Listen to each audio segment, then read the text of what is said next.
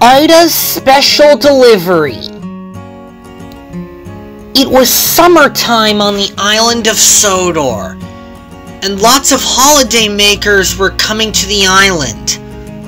The trains were being really busy every day while they were getting their work done. Freight trains do their job by carrying freight cars of where they need to go. One day, Dwee, Sam, and Lauren were on their way to the shunting yard. They had to deliver some freight cars of special products for the grocery store. They pulled in just in time. Just then, a new engine they have never seen before came in. She didn't want to be shy. She was big and yellow, just like Dwee. "Hello, big engine. What's your name?" "I'm Dwee," said Dwee. "My name is Ida," said the woman engine. "I'm pulling freight cars today." She was very proud. "Nice to meet you, Ida," Dwee said. Then came something. "I've got a gift for you three, and it's not a train, but I think you're gonna like it." "I'm a woman train, and my name is Dwee," said Dwee. "I'm really useful." "Say hi to my sister Hernada," Ida said. "Hello, my name's Hernada. Nice to meet you," said Dwee. Then Mr. Cakester arrived. "Now then, you five," he said, "I would like you to help Mency with the freight train and race it down to Vickerstown today." "Yes, sir. That's a good idea," said Dwee. "Now, starting today," Mr. Cakester said, "I would like you all to be on your best behavior while Becky is away on a vacation." "Yes, sir," they said. And they steamed out of the yard. "Chugga, chugga, chugga, chugga, choo-choo!" the five engines said. "Woman train's coming through!" Before long, Mency was in the yard. She was getting ready.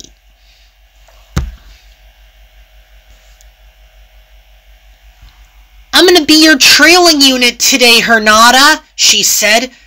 "That's a good idea, Mency," Hernada said. Before long, Hernada buffered up to Mency, and they steamed into the countryside. "Here we go," the women engine said. "Gender cars coming through." It was a long train. Before long, Ida, Dwee, Lauren, and Sam were buffered up to their freight cars, and they steamed onto the Northeast Corridor. "Here we go," Ida said. Meanwhile, Hernada and Mency were enjoying themselves with their freight train. It had 59 cars and 2 engines, and it was a long train. "Becky is off island," said Dwee. "Us trailing units are useful," said Lauren. "She went to the mainland to the United States to collect a goods train." "That's an important job," Sam said. "We can carry on," said Lauren.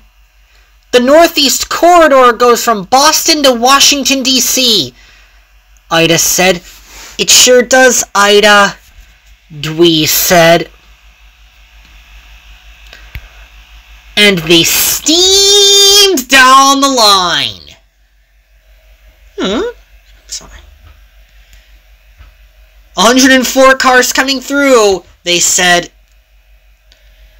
A few minutes later, Hernada and Mency arrived in the desert.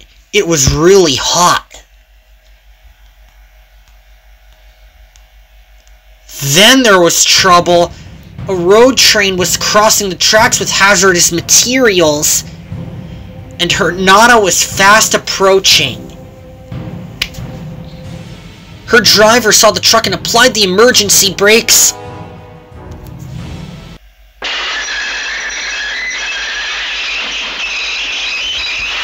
But it was too late!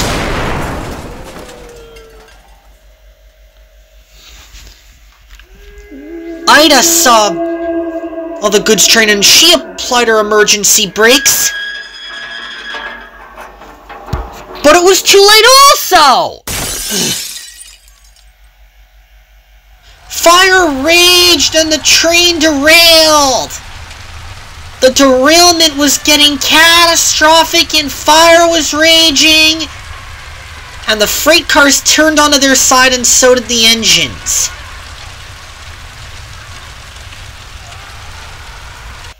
When Quinn saw the accident, she was surprised. "I can't believe there's such a wreck," said Quinn. Luckily, no one was hurt. But Ida had turned onto her side and was feeling sore. And Hernata had turned onto her side also, but Mency remained upright. The building had been destroyed, and it was a bank. The next day, Ida, Dwee, Lauren, and Sam were repaired, and Alexia arrived at the sheds to see how they were doing. "How's it going, Alexia?" "I'm doing good, thank you, Dwee," said Alexia. "But I'm glad to meet I'm glad to meet Ida."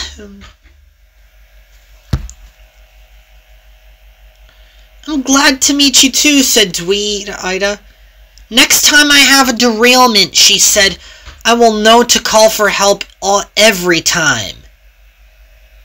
Alexia smiled, and Ida steamed out of the shed to collect her woman train.